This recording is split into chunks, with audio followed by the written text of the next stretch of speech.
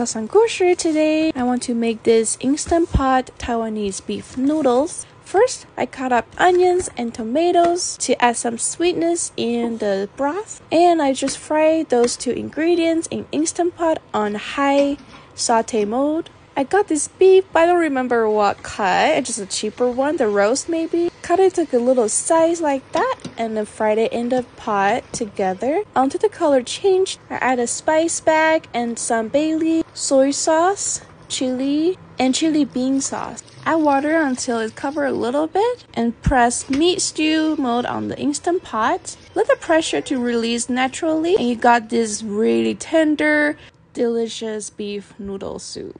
I just cook it with any type of noodles. I made this one by myself, by the way, and it's so good.